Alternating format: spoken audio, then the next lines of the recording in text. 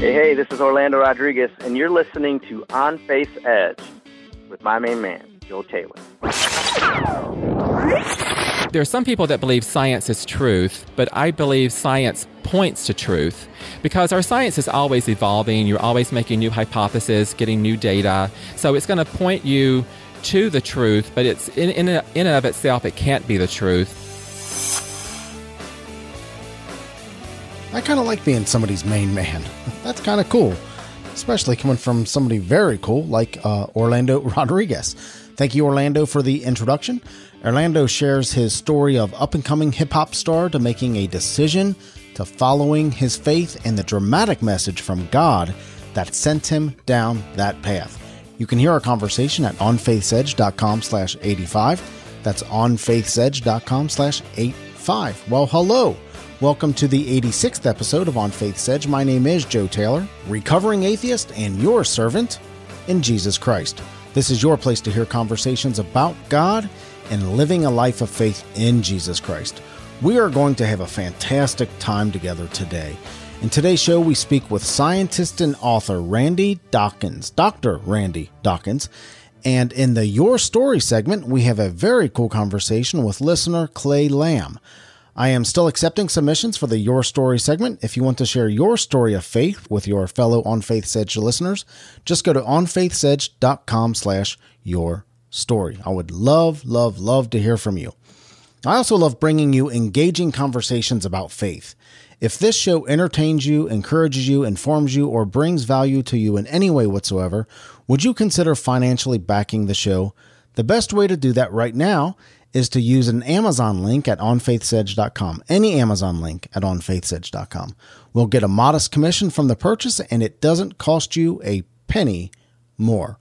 Well, congratulations to listeners Betty Rose Zamwaldi, Michael Coldiron, and Nico Sabakos from Australia. Nico Sabakos. Nico, if I pronounced either one of your names wrong, man, I'm really sorry. All the way from Australia, Nico Sabakos. Tsobakos. Somebody out there correct me if I'm wrong. Nico, again, I apologize if I butchered your name. Congratulations to Betty Rose Zamwaldi, Michael Calderon, and Nico. All will receive Orlando Rodriguez CD, Turn the World Off. And if you're listening to this, shoot me an email at joe@onfaithsedge.com, and I'll get your CD right out to you. Again, that's joe@onfaithsedge.com, and I'll get the CD right out to you. Congrats. Great CD. Now let's hear our chat with listener Clay Lamb. Clay Lamb, welcome to the show. Well, thank you, Joe. Thanks for answering the call as a listener to On Faith's Edge, and answering the Your Story call. I really appreciate it. How long have you been a listener to the show? Well, Joe, I guess it's been about almost 2 years now, because I played a little bit of a background on who you are, and I thought it was pretty interesting. I just like what you're doing as far as you've got a different message and a different approach to things, Joe. Well, I appreciate that. Do you have a particular episode that stands out to you? A particular guest that really touched you? You've had a lot of people on that speak from their heart. And I'm trying to think of the couple that was just recently on about 2 weeks ago, Joe. Reginald and Renee Morse? Yeah. Okay. Yeah. Yeah. What a testimony. What a powerful testimony. Thank you for covering me there, because I couldn't think of their name.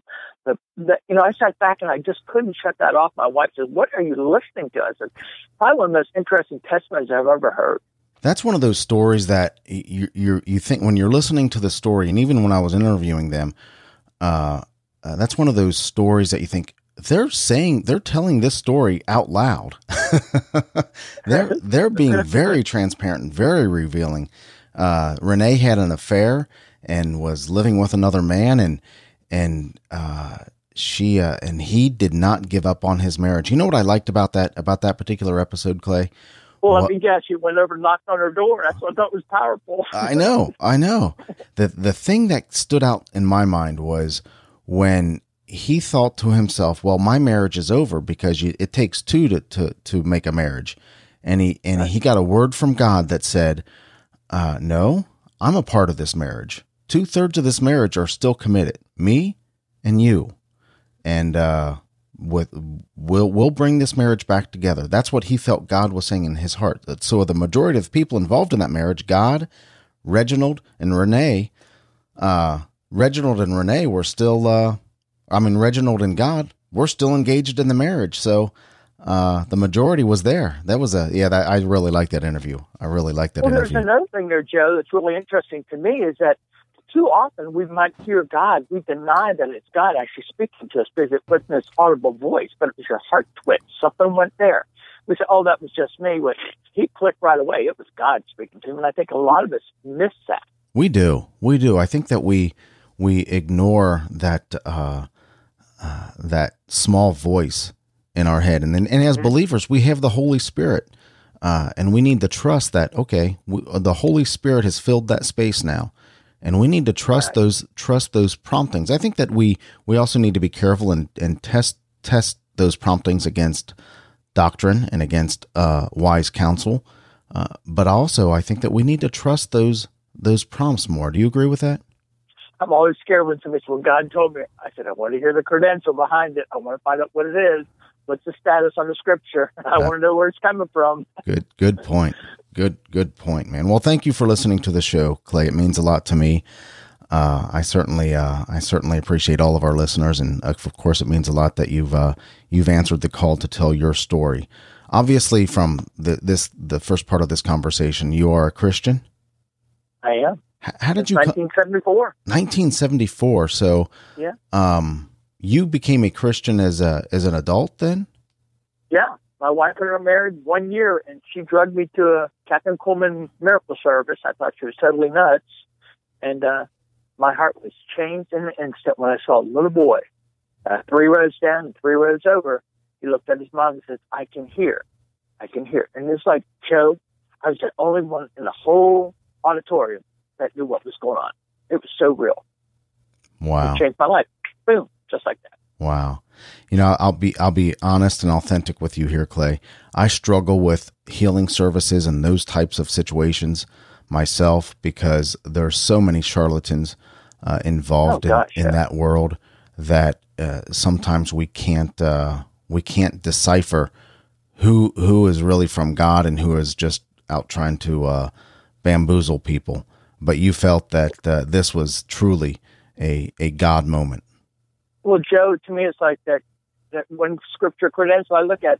Once I was blind, but now I can see, and it was that quick, that instantaneously, I knew what happened in my life. So, did you grow up in a Christian home? Did you have a Christian background? I want to say yes, no. We had figuratively we'd gone to church. A lot of craziness, partying and stupid stuff in church affiliation. My mom did with groups, and I didn't like that. I thought it was very phony. It wasn't until my wife had met a friend of theirs and said, you want to get serious about God? We started going to a Catholic charismatic group. And I thought, this is crazy. And I'm not even Catholic. But I saw the realness of some of the things going on there. And we got baptized in the Holy Spirit, received Jesus, and moved forward. And it's not an easy walk. It's a serious walk. But you always can rely on the Lord. Well, even in today's problems, you can just reach back and say, thank you, Lord, for being there. And just kind of recognize his hands around you and everything you do. So obviously you answered the call to tell your story because you felt like that you have a story to tell. So let's take you from 1974 and talk about your faith walk with Christ. Have you ever had a time where you didn't believe in God or you felt that God was abandoned you, or you said, you know what, this whole faith in God thing is a bunch of bunk and I don't think God's there anymore. Have you ever had a time in your life like that? Joe, I'm very fortunate. I've never had a doubt of God. I've never shook my fist at anger, and I've had crazy things in my life like everybody else. I'm very fortunate. I've never had that emotion. Mine is like, what did I do wrong? What do I got to fix here? And mine is like, put me in check, Lord. And I call upon it. Put me in check. I want to get fixed. I've never really shook my hand at him like, why are you doing this, God? And I've gone through some problems just like everybody else. So let's talk about your faith walk then. Sure. How has God been evident in your life? Obviously he has, because you've never experienced that moment where you thought God had abandoned you or didn't even exist. So obviously God has been evident in your life. Tell me about how God has been evident in your life. Well, let's put it this way. The first time, I guess, the really important thing was my wife and I wanted a child. And for almost 4 years, we really sought the Lord. And one day, this is after 4 years and really struggling with this issue, we said, let's pray and fast together on just bread and water for 3 days. And Joe, almost 9 months to the week, we had our first child. And it was real. Wow. Wow.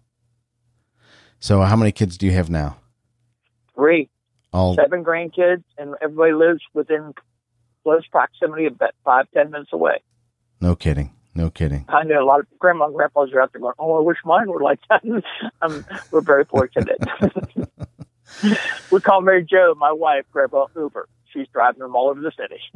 What kind of work do you do? What kind of business are you in, Clay? I run a chimney and masonry company. Okay. And been doing it for about 35 years. Okay. Multi-truck operation. I've been on the mountain. I've been on the valley. And each day it's a new struggle, a new climb, and keep reaching out for his hand to pull me up, keep growing me. In business, and I like to ask business people this particularly. In business, have you ever had a time where you thought it was in the best interest of the business to maybe set aside your principles of faith for the sake of profit, for the sake of expediency, for the sake of, well, it would just be easier if I just looked the other way? Joe, naked I came in, naked I'm going out. I can't take it with me. I don't care. I'm very fortunate. I'm not stuck in money. And I do, and money's a competitive thing. We all need it. But if it's what defines you, you got a problem. And I'm very fortunate I'm not. You know, I remember one time I threw 10 or 20 bucks out the window. My kids were arguing about money and stuff. I just rolled it out the window and threw it out the window until I forgot it. Wow. That's funny. It's only money. It's a tool. So how has God made himself evident in your life, Clay? Well, Joe, I had a really awkward situation about 2003. We had a serviceman killed on one of our job sites. And it really, it didn't define me, but it was a benchmark. It was a landmark in our life. As far as a couple, Mary Jo and I had to really reach into each other, hold each other through this crazy mess, because there was lawsuits, there was OSHA fines, there was problems with some of the employees. And even though we were finally totally dismissed of everything, there was actually a lawsuit filed against me for a wrongful death of an employee who's electrocuted. And it was devastating. We lost everything. We lost a home we just built.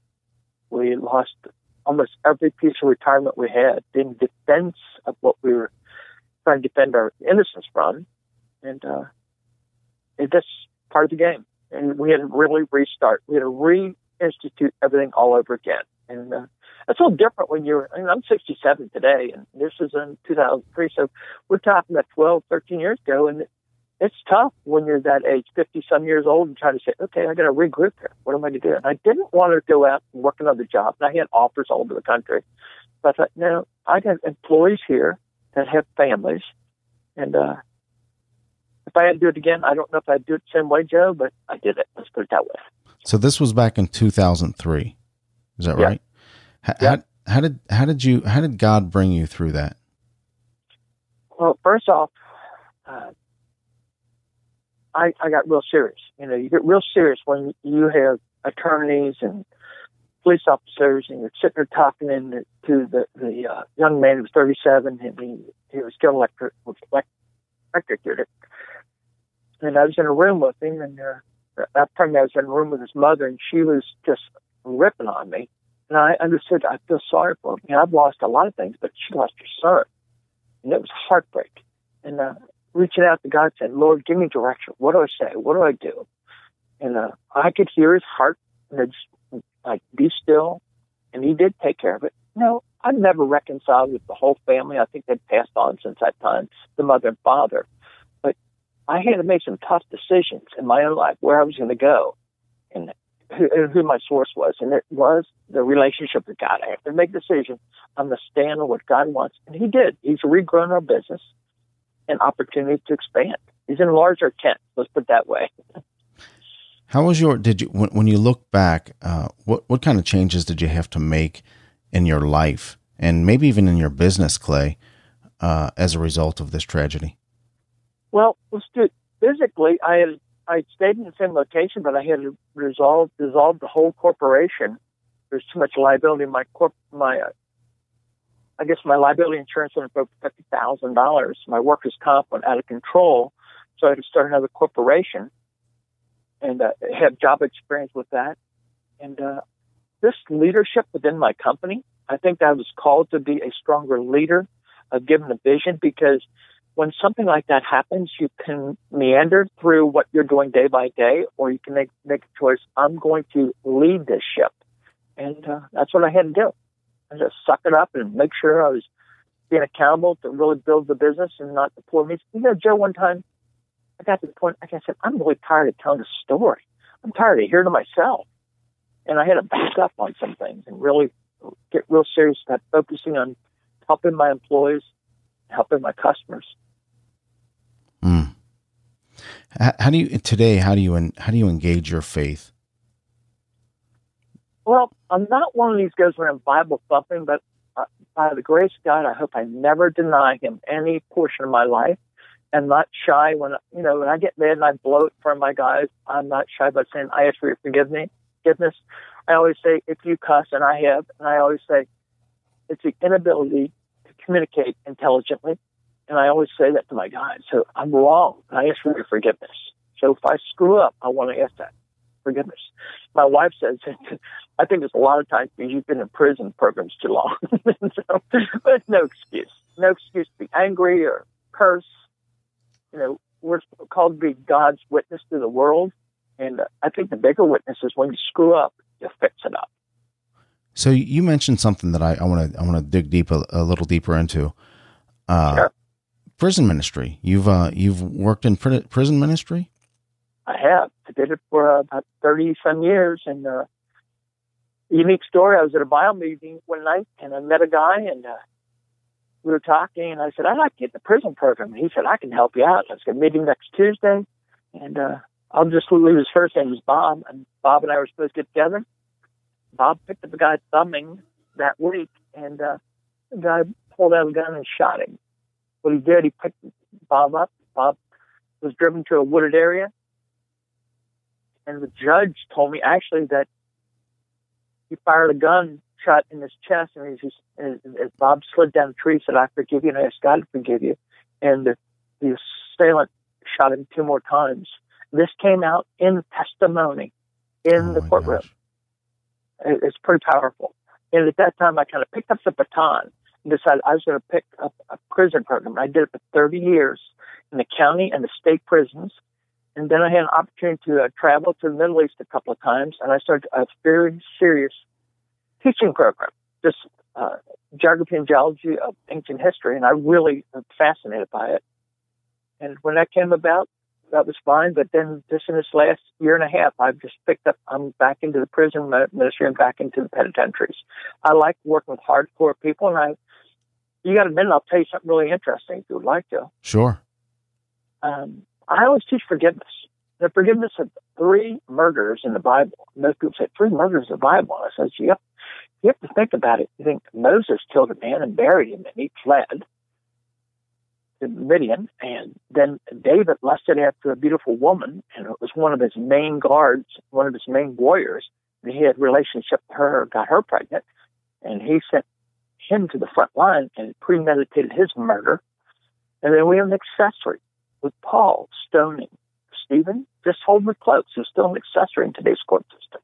So I have 3 murders I talk about that God used mightily after they've been involved with a murder. And God used them, and God forgave them, and He can use you too. And I always say this in prisons. And you'd be amazed at how many people turn their eyes and like, wow, I could really be forgiven. Yeah.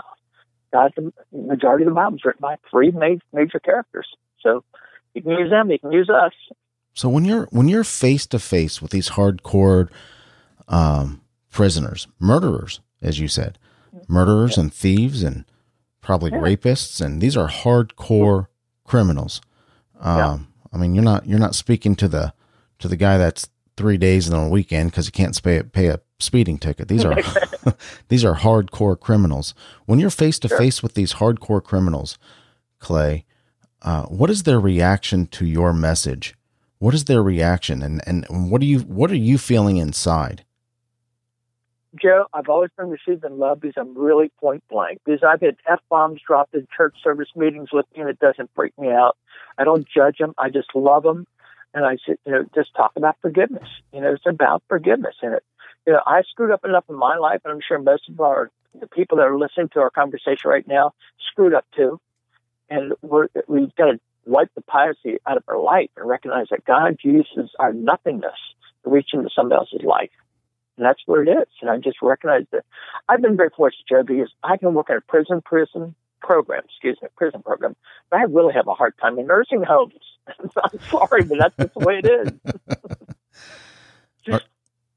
Are you scared, Clay, when you do prison ministry? Not at all. Not at all. That's the God gift, I think, Joe. The way I came about it with a murder of a newly acquainted person, that's one thing. I got involved in the penitentiary system right away. And there's a lot of pain there, a lot of pain. And just trying to help people get through some of that. I'm not this great evangelist. I have a battery of, maybe 25, 30 scriptures I repeat over and over, but it's about a forgiveness message all the time. And how has that forgiveness message been received? Always well received. And another thing I do, Joe, I've always taught a lot because I've dealt with a lot of teenagers who are bound up with grand juries and tried at 14, 15, 16, and 17 before they go to the adult side. But these were up on the high floors. In other words, they were going to be charged with multiple rape, multiple murder, arson, things like that. So they were going to catch penitentiary time. But I had a chance to reach into the heart because most of them didn't have a father. I always taught it's easy to be a father. It's hard to be a daddy. And they understood what I was saying.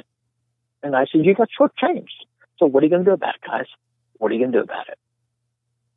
Do you have any relationships with these guys?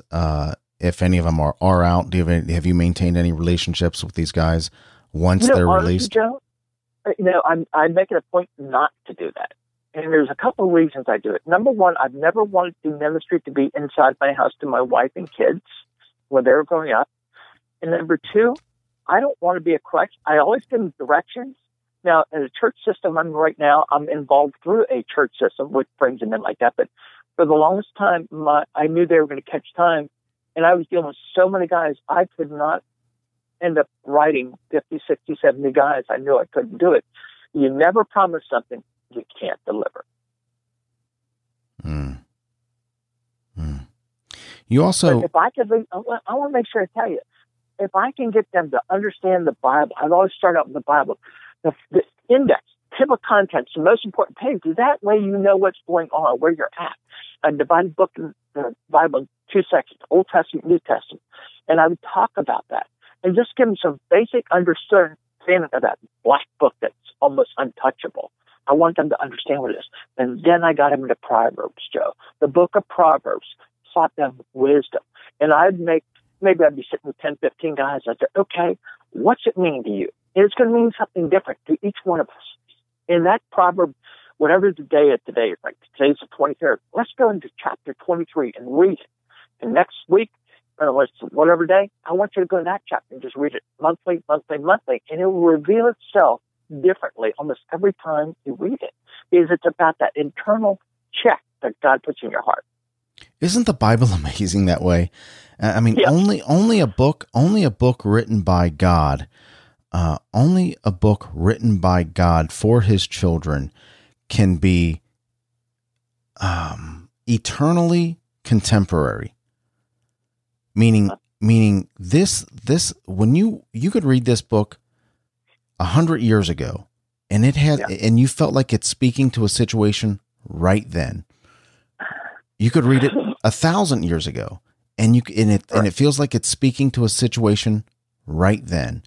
And you'll be able to read that book 100 years from now, assuming we're here. 100 years from now. I hope not. And that book will be contemporary for the moment. And that's one of the things that brought me to Christianity, and you know this as a listener, Clay. I call myself a recovering atheist, and I love that. yeah, and I call myself a recovering atheist, and I came to God in a very logical process, and part of that process was when I realized that there is no great thinker, no great philosopher, and we know that Jesus was more than that, but let's leave it at that for now. There was no great thinker or great philosopher in history that addressed the human condition and spoke to the human condition better than Jesus Christ. And that's the condition of the need for acceptance and the need for grace. And those two things nailed it for me on Christianity. So yeah, it's amazing. The Bible's an amazing book if you let it speak to you. You mentioned it before. I don't want to lose this, Clay. You mentioned before that you do some travel. Did you say to the Middle East or? Yes. Okay. Yes, as I've gotten older, I've been fortunate that I can take my money set aside, and I really enjoyed traveling to the Middle East. I actually had an employee one time who's studying, he's finishing a college doctor's degree, and he's worked with me, and he ended up being the president of Jerusalem University, and I've actually gone there and studied a semester abroad, which was a fascinating opportunity. I felt, here I am, the chimney sweep with about 25 of those brilliant kids that can speak multiple languages and interpret things, and I was the chimney sweep, and they exposed me some really interesting insights for the Bible. And then I went to another trip just about 2 years ago. I had another opportunity with Land in the Book, which is another great podcast. I don't know if you're listening. That's one of my favorites. And I really like to understand more about the Middle East and their travel back and forth. It's the land, which is Israel, and the book, the Bible. Fascinating. Go ahead. I've never been there myself, but everybody that I've talked to that has gone to that area, especially Jerusalem, even people who are not believers who have been there say that there is something special about this place. There is something. I don't think the word holy was used, because I don't think these guys would have used the word holy, but they certainly indicated that there's something special about this place. I think it's the realness, Joe. I think it's the reality of all the stuff we've read. You come to a passage and you might see something about the Jordan River, or Masada, which Metsudah, which is a mountaintop where David was on top of, or anything of Jerusalem going to Jericho. And you go into these places and think, wow. Now you have to put on your archaeology glasses mentally, and you think, okay, what am I looking at? But when you look at the scriptures, you sit down with somebody that's really teaching you about that. And all the actually tour guides in Israel are licensed, and they know their stuff. It's not just somebody giving you a tour through New York. These guys and gals know their stuff, which is very impressive. You know, and I don't want to miss this, but you said something about the Bible reading. I listened to a guest that you had on your show all the time. This thing, Brian Harden, a Daily Audio Bible. Yeah, Brian's been on the show. Yeah. Oh my gosh, that if your listeners want something to eat and feed on every day, that's a powerful another podcast I listen to every morning. I start my day listening to Daily Audio Bible because I want to put the Word of God in me, so I'm convicted when I screw up. I want to be convicted. I want the heart check. So Brian's Daily Audio Bible is fantastic, and he's got a really cool movie about the Holy Land where he takes some striking footage, and I can't think of the name of it right now, but I'll make sure I put it in today's show notes. I'll put a link to Daily Audio Bible and a link to that interview and a link to that movie that he's done, because it's really, really cool. I agree with you, Clay. Daily Audio Bible is a tremendous resource, a tremendous resource. Yeah, he speaks so much from his heart when he reads. I mean, there's nobody that reads like it, not even close to it. You know, it's not that Elizabethan sound. It's just so real. But he really goes deep into your heart, and I really want that heart check when I wake up. Yeah, he's got a real gift for that. God has really given a gift for reading the Word out loud, and not everybody can do it. But boy, Brian is Brian really has a good heart for that tremendous show. I'm glad you brought that up because I frankly haven't listened to it in a long time, but it's fantastic. So what do you think? What's really interesting, Joe? I think he was a rebel as a kid, a preacher's kid. And look what he does. He probably preaches to more people daily than anybody in the world. Maybe he's probably out there with Billy Graham as far as touches of people. This may not be accurate, but I think that show has tens of millions of listens. I mean, it's sure. The downloads are outrageous. Yeah. I mean, you cannot believe it. And remember, that's interpreted in many new languages now. Fantastic. What a tremendous ministry. Really is. Yeah. So what do you think God has in store for Clay Lamb going forward? It's funny because I'm 67, you think you're going to wind down, but I think I'm just starting to wind up. I feel there's other things that God wants me to do. I just got to be open about it, have to have my hands wide open to receive it, and be ready to challenge and move forward. And I'm sure he's going to make me uncomfortable, which is okay. And I want to be uncomfortable. I don't want to get complacent. I look at when you're first new Christian, you're excited. You could move a mountain with your faith. Then you go cold sometimes. Not cold in the sense, or maybe hardened. I don't know. Callous is probably a better word. And I don't want to be callous. I want to be a fresh source of use. I want to be touching to other people. Now, he may not do it the same way that he did it before through me, but you darn well know if he's using, just like he is using you, Joe.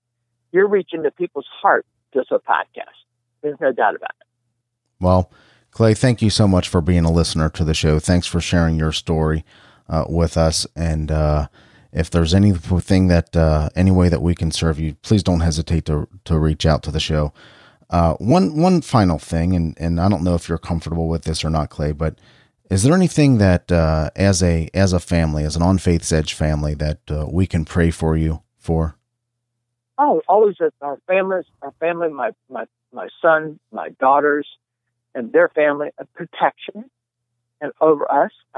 My business is important to me. Those are the kind of things. So, I always want somebody to pray for my family. We have good. I have 7 grandkids, and I looked at them in another world that they're today. It's so unlike what I grew up in, and I want protection. I want hedges of protection, not to isolate them, but make them warriors for Christ, to stand strong with their faith, what they're doing. Well, we'll be sure to pray for you, Clay. Thanks for being a listener. Thanks for coming on the show to tell your story. If you want to tell your story to the On Faith's Edge community, just go to onfaithsedge.com/yourstory, and I would love to chat with you. Clay, thank you so much for hanging out. My pleasure, my friend. God bless, brother. Today's featured guest is Dr. Randy Dockens. Dr. Randy Dockens has a fascination with science and the Bible. He began his scientific career as a pharmacokinetic reviewer for the FDA and later joined a leading pharmaceutical company as a lead scientist, analyzing how the body affects drugs after administered.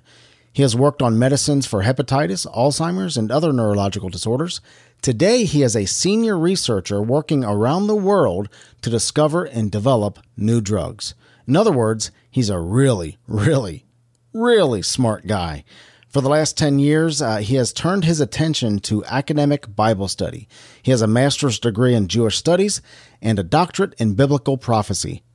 Dr. Dockens has chosen the fiction genre to express his stand that science and faith are not contradictory, but make sense together. The first book of his trilogy, THB, Book 1 of the Coded Message Trilogy, is in stores right now, September 2017. In today's show, we discuss why science and faith go hand in hand, why are contemporary scientists resistant to matters of faith, how does science support the evidence of a God, and his new science fiction book, THB, from the Coded Message Trilogy. Today we're going to tackle a topic that some Christians are uncomfortable with, the tension between science and faith. And you guys know my story. I came to faith in a very logical process, a reasonable process. Some of my early influences were people like William Lane Craig and Ravi Zacharias. I've asked Dr. Randy Dockens to come on the show. Now, Dr. Dockens has written a trilogy of books called the Coded Message Trilogy. He is a scientist, but he has written a group of novels fiction. You were my first fiction writer on the show. I feel honored. Thank you. But we're going to talk a lot about facts and facts of faith and facts of science. All right. And then we're going to dig into the first book of the Coded Message trilogy, THB. Randy, how did your interest in science begin? Let's start there. Well, I suppose that back to high school, I was very interested in biology, chemistry, physics, and when I then went to college, I had to choose a major, and I can't tell you why I chose pharmacy, but I chose pharmacy and just sort of stuck with it because it helped. That included, chemistry and other types of science courses that interested me. So that's how I just chose it and stuck with it. Gotcha. So your background is in pharmaceuticals, right? Is that right? That's correct. And you are a Christian. Yes. Okay. You would consider yourself a scientist? Yes. Correct? Right. Fair enough. How do you explain the idea that you claim science and faith go hand in hand? Well, I think one of the main things is, as scientists, we try to say that we're unbiased and try to be as unbiased as possible. But I've come to realize that everybody has a worldview that you filter everything through, even when you try not to. You either believe God exists in some form or fashion, or you believe that He doesn't exist. So everything that you see and think about comes through that filter. And I think when you are looking at data and trying to make a decision, you have to sort of realize that you have that filter in order to really make a valid conclusion. And I think that's sometimes how we get tripped up, that we're sort of biasing ourselves even when we don't realize that we are. And so when one of the things that I discovered was, like, for a cell, which is very, very, we find it's very complicated. Of course, when the theory of evolution first started, we thought a cell was very simple. Well, we find out it's very complicated. And what we find out is that you need a protein to make a protein. And so we sometimes sort of gloss over that because when you get down, sometimes we say the devil's in the details, but we also find that God is in the details. And we find that in a cell, you need this protein called a chaperonin, which is a 3D conformed protein, that you need that to make the other proteins conform into a 3D structure that can actually be viable.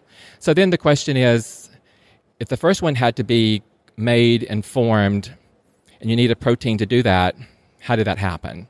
So that's how I think you either have to sort of just assume it happens without really thinking about it, or if you really think about it, you have to then at least have the plausibility that something else other than just time would make that happen.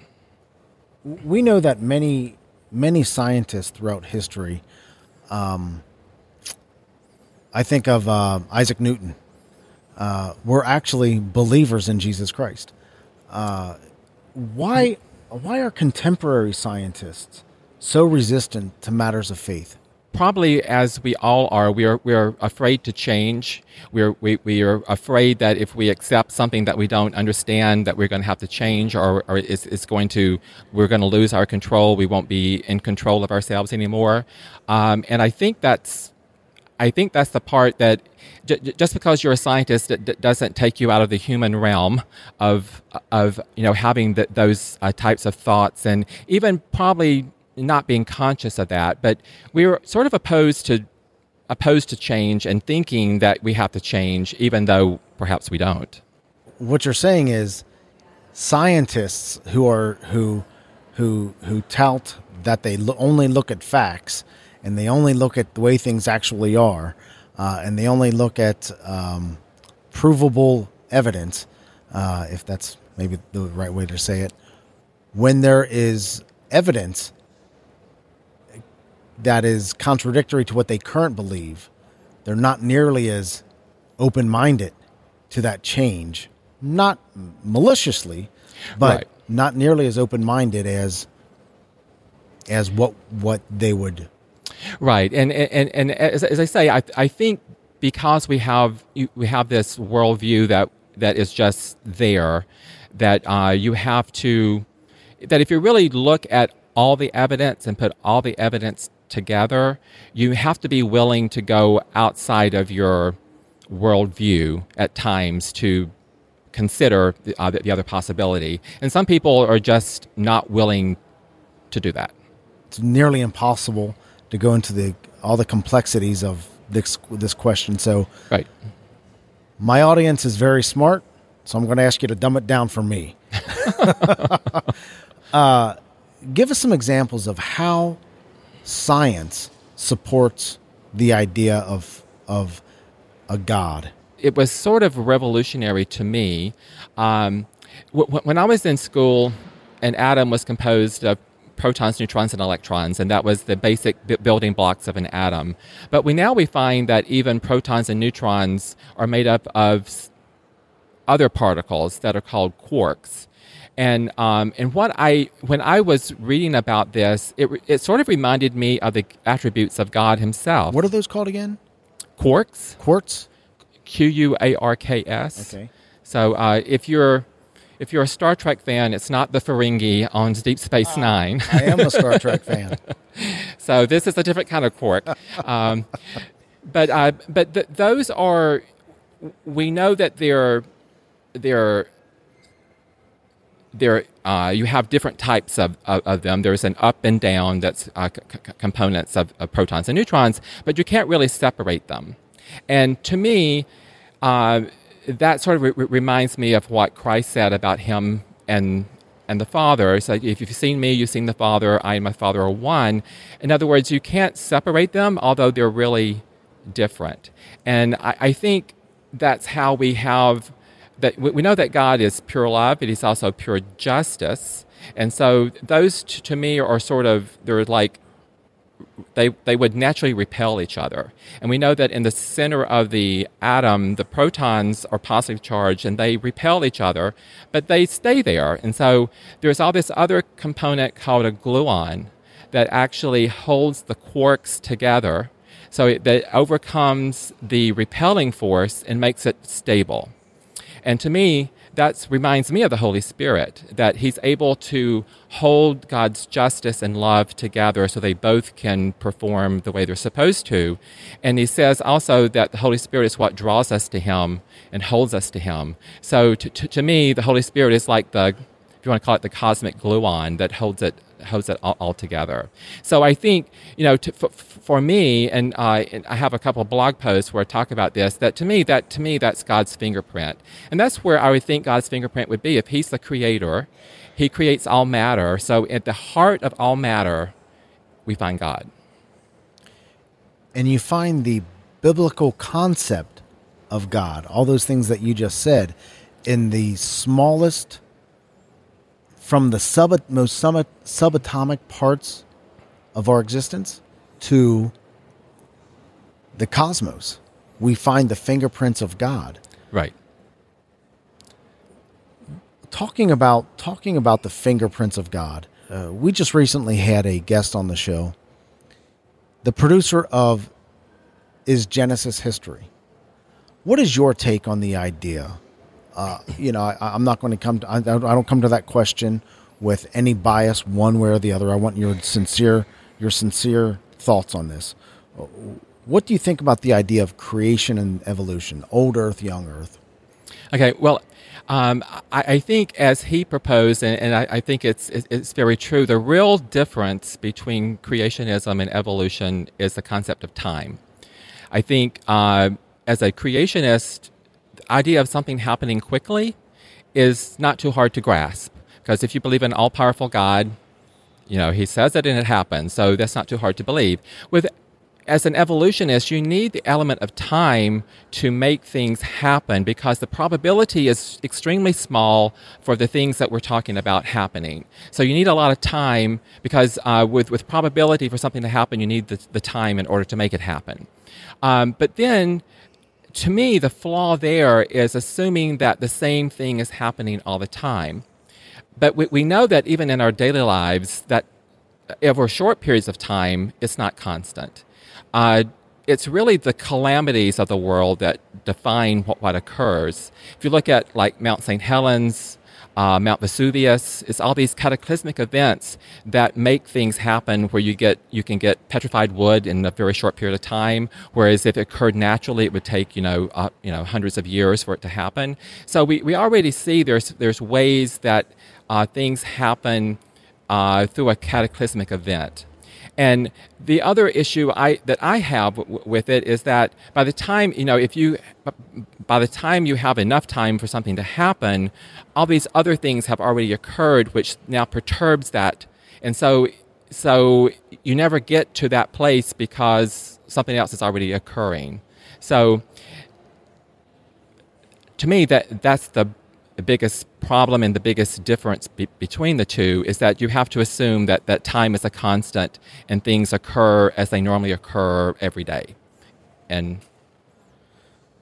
so as a scientist, you can firmly say that faith and science are not exclusive of each other, but science supports the existence of God. Yes, I certainly believe that. I know there are many scientists that would refute that. But to me, the more I understand about our world, about the microcosm, it's so complex that to me, I just don't see how anything could evolve on its own because there's too many things that have to happen. I can't put enough zeros behind the decimal to make it make sense to me.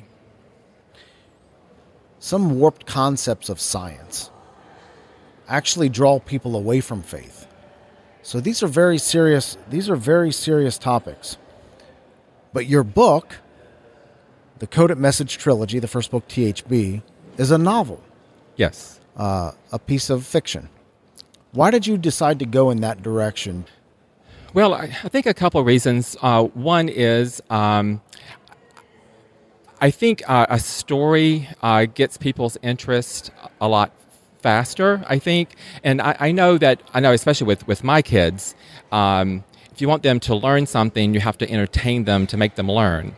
And I thought, well, I want people to have a better understanding of God. I'm not sure that we do. I don't know that we give God the credit that he deserves. And so I thought, well, let's have a story that would be hopefully a compelling, fun read. It's not real heavy and deep, but yet there's elements that would be sort of thrown in, where as the characters have to make decisions, hopefully the readers would be thinking about, well, is that a decision that I could make or should make or not? So I'm hoping that people like the story, they get caught up in the story. The first book actually sets the stage, and the second and third book actually then goes into how they discover something about God, because their world is at the moment totally devoid of all religion. So they have to first all discover that God is even a concept, and then how do they then take that information and where do they go with that? So what genre would this trilogy fall into in the fiction book world? It's sort of science fiction because it involves an astrophysicist who's working on a Mars mission, and he finds these letters THB and has to decide what it is. So it starts out as a mystery with adventure, and then a love interest is thrown in, of course. Cool. Tell us about the Coded Message Trilogy, starting with the book THB. You said that it's in the science fiction realm, but tell us the story. Okay, well, it's set towards the end of this century, around 2089. So an astrophysicist, actually he meets his girlfriend at this coffee shop, and he's waiting for her. This piece of confetti falls down. It has these 3 letters on it, THB.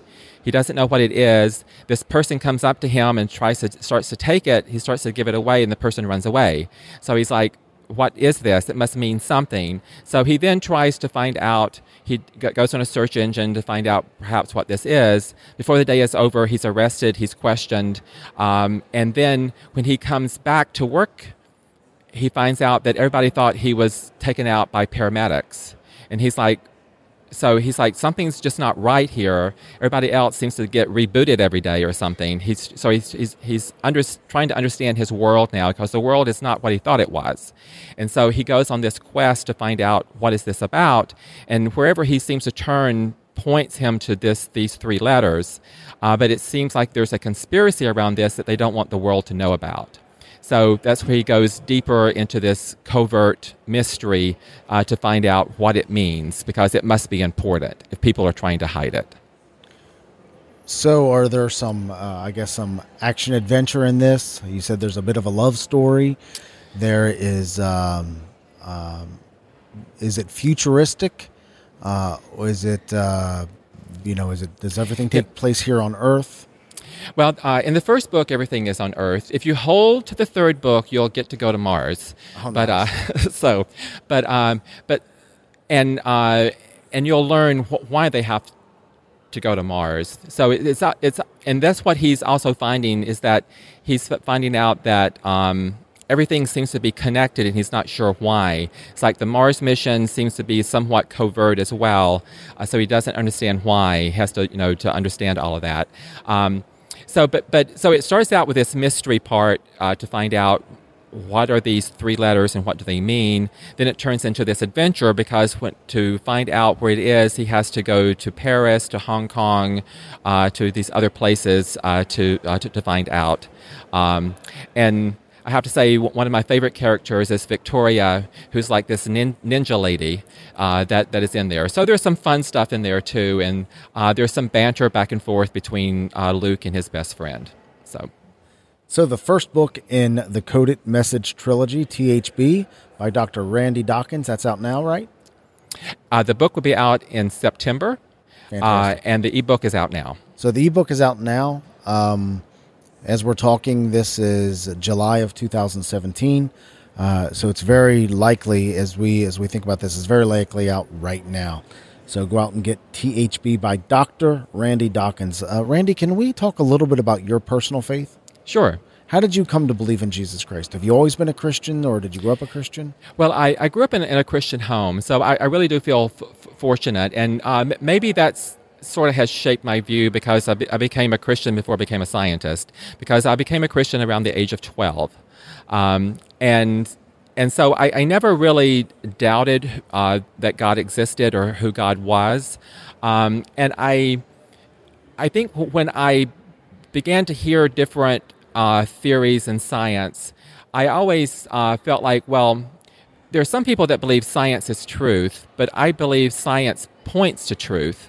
Because our science is always evolving, you're always making new hypotheses, getting new data. So it's going to point you to the truth, but it's in and of itself, it can't be the truth. For instance, we used to believe the Earth was flat, but then, of course, science proved that that was not true. So it's not that it destroys your belief in God.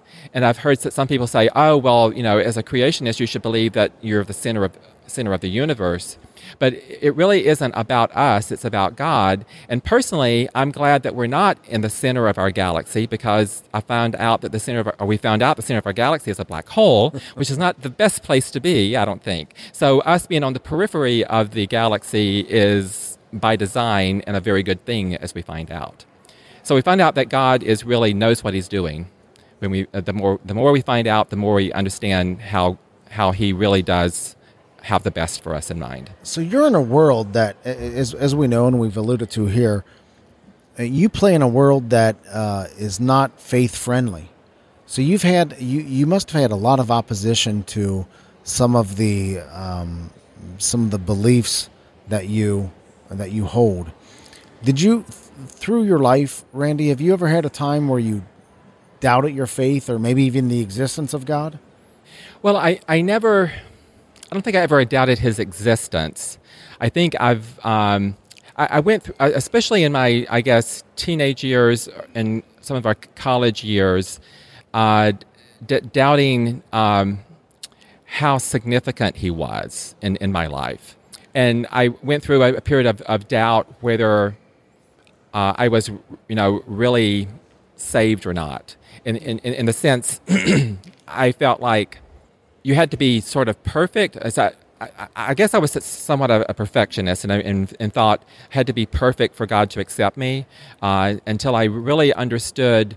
I was probably in graduate school before I really, really understood that God loved me for who I am, not for how I was or what I did.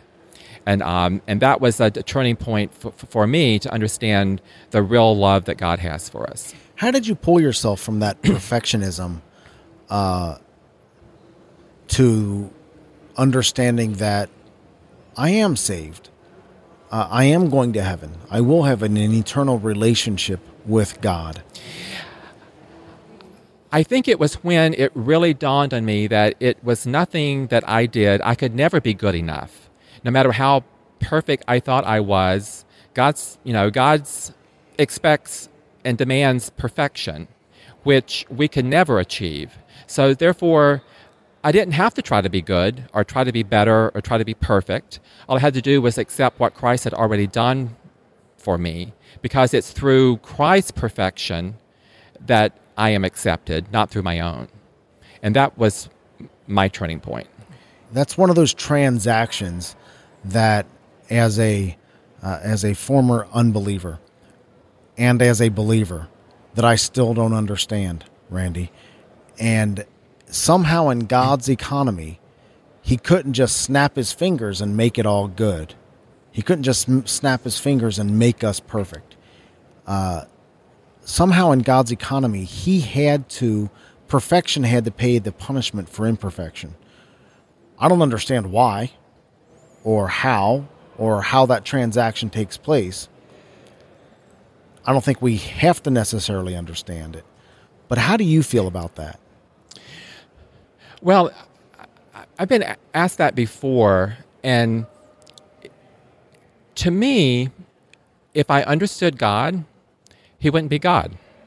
And so I don't want a God that I can understand. I want a God that I can depend on.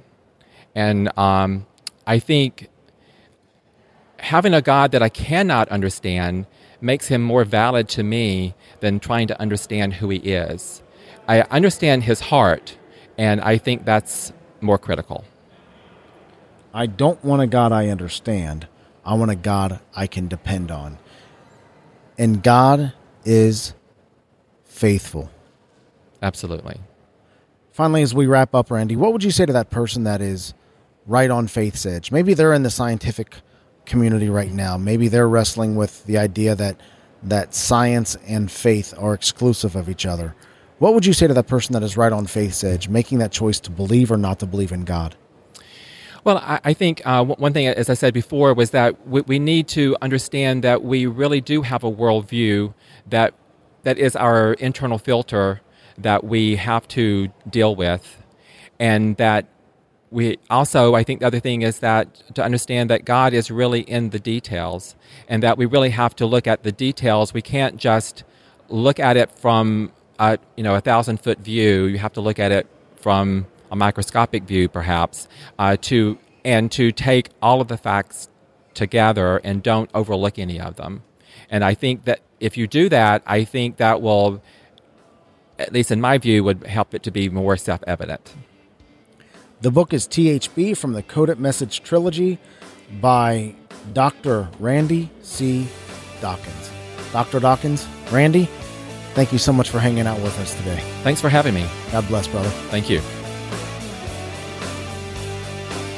THB, the first book of the Coded Message Trilogy by Dr. Randy Dockens, is available on Amazon.com. If you want your own free copy of the book, you can do it in a couple different ways. You can sign up for show updates, follow and leave a comment on the On Faith's Edge Facebook page, follow me and share a tweet on Twitter, or just send me an email at joe@onfaithsedge.com. That's joe@onfaithsedge.com. And from those folks, I'll pull a random winner and announce it on next week's show. To buy THB, please consider using the Amazon link at onfaithsedge.com. You'll see it right there. We'll get a small commission from Amazon, and it won't cost you a penny more. All these links are in this episode's show notes at onfaithsedge.com/86. That's onfaithsedge.com/86. Well, that will wrap up today's show. Thank you to Dr. Randy Dockens for being with us. Thank you to Clay Lamb for sharing your faith story. And thank you for listening. You mean a lot to me, and you mean a lot to this show. Remember, God is real. He does love you, and so do I. God bless. Thank you for listening to On Faith's Edge. You can subscribe to the show via iTunes, Stitcher Internet Radio, or your favorite podcast app on Android, Apple, or Windows devices. To reach out to Joe or leave comments about the show, visit onfaithsedge.com. You're important to us, and we would love to hear from you.